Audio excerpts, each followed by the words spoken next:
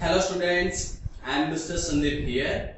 In our subject Advanced Manufacturing Processes, we have started our discussion on the chapter Composite Materials. So we have introduced the composite material in previous session and also a discussion on the basic definition and also classification and components of composite material system. So in any composite material, it is generally made of two things, that is the reinforcement and your matrix, right? So reinforcement and your matrix, these two things are very important. So in any composite material, there is a matrix and there is a reinforcement. So generally fibers are used as a reinforcement and a matrix is made of generally epoxy, resin, or say it is also made of metal. So there are many types of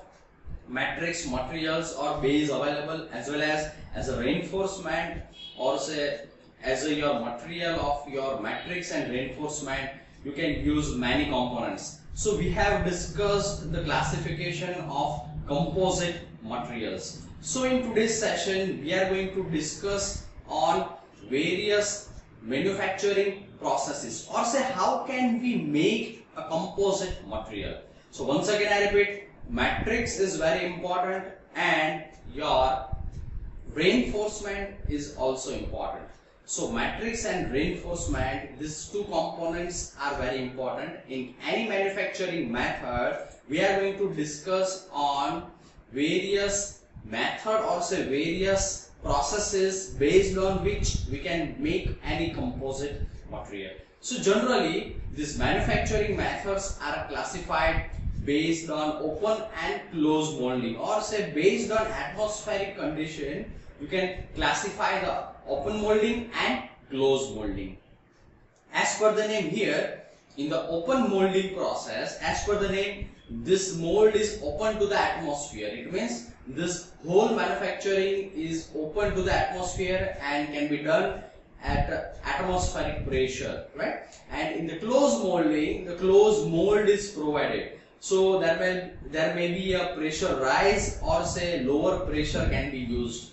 As for example, vacuum can be used in that particular manufacturing, right? So here let us start our discussion on various processes under these categories.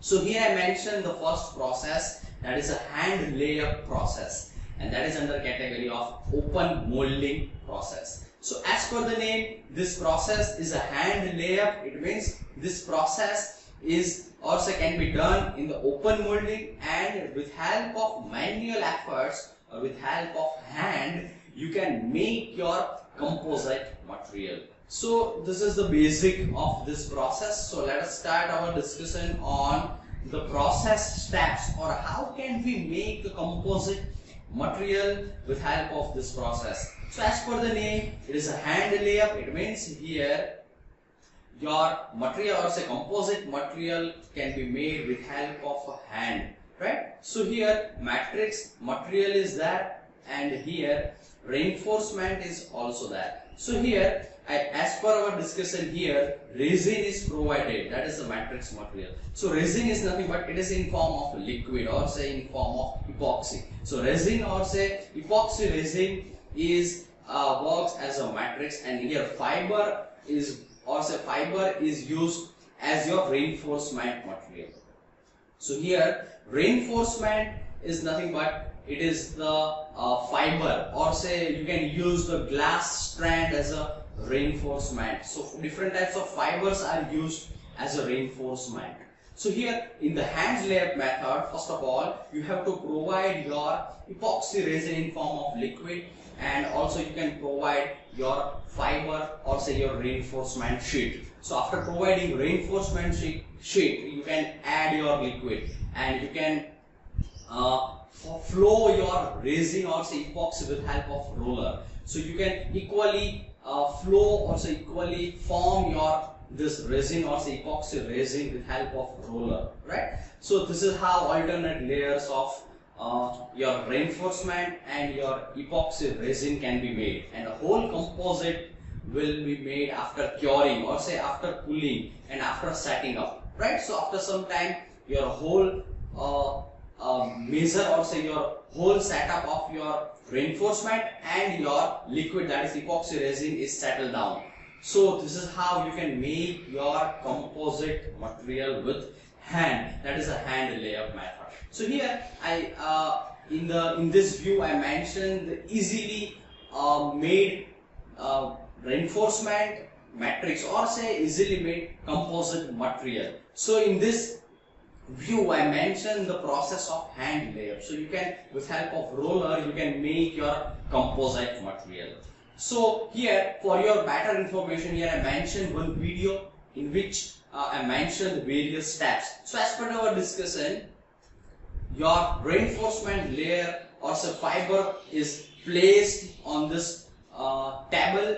So after that what happens, here you have to provide the epoxy resin, right? That is nothing but your matrix material, that is continuous material, right? And here after putting this reinforcement layer, you can do or say you can move your roller and you can spread your epoxy resin material. So after piling the layers or say after putting the several layers, your composite is ready. It means your composite material is ready.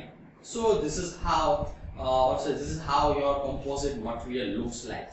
So this is very simple process. With help of a hand you can make your component, that is composite material. So as per our discussion in this process, I mentioned all the steps. So as per our discussion, first of all you have to provide your fibrous material, that is the reinforcement.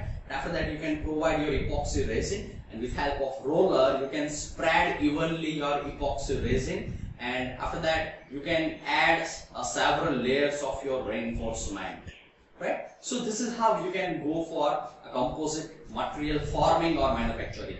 So what is the main advantage of this process? So this process is very quick and easily. It means you can you can do the hand layup very easily without much components or without much complexity, right? So you can add several layers and you can make changes to your design. So it is an easily and it's a quick process. You can go for composite material manufacturing.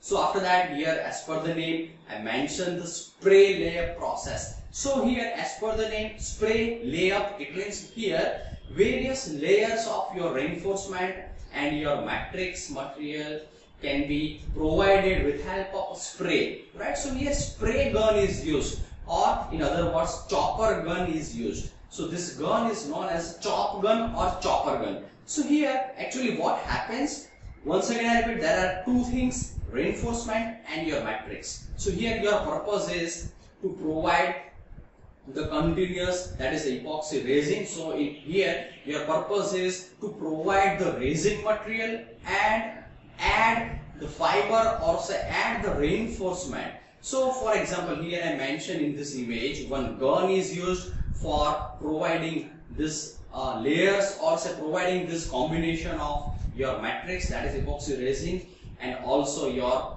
fibrous or say glass strand of or say reinforcement material, right? So that's why chopping is very important. Here chopper gun is used. So as per the name chopper gun, here continuous strand or continuous wire of reinforcement are available. So function of chopper gun is to cut this continuous glass strand or continuous reinforcement fibrous material into small part, that is chopping. So the function of this chopping gun is to chop or to cut your fiber or say your reinforcement into small parts. So it will throw away the small glass strands or small reinforcement parts, and together with the resin there will be a formation of layers of the composite materials. So that's why this process is known as a spray layup process, right? So here I mentioned in this view the spray layup process. So once again I mentioned this simple view of spray layup. After that here I mentioned the detailed component view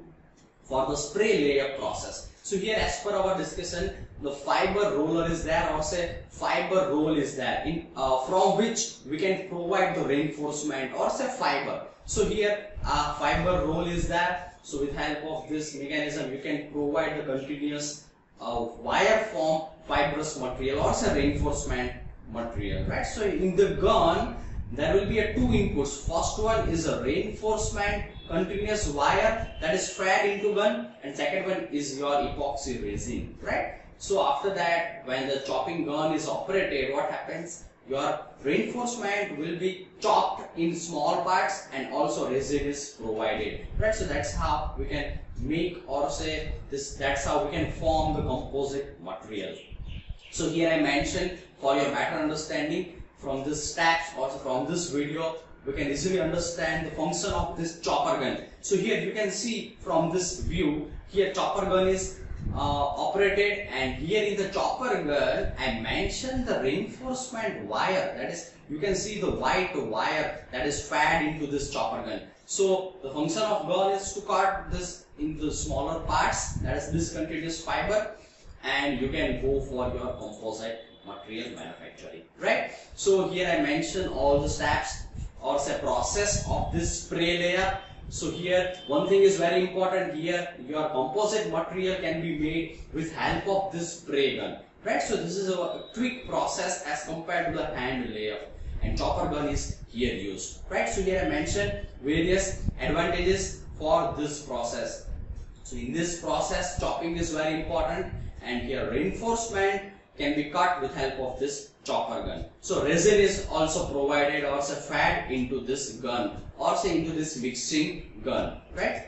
So this process spray layup is very important for composite materials for any combination. It means you can make your composite materials very quick and in any shape. So any complex shape composite materials can be easily made with help of this spray layer, because with help of spray gun you can form the layer in any inaccessible areas. So you can go for any complex composite part manufacturing with help of this process. So this process can be easily automated because only gun is there. So you can easily automate this gun and you can handle this process automatically. So this is all about the basic manufacturing process, that is hand layup and your spray layup process. Thank you all of you.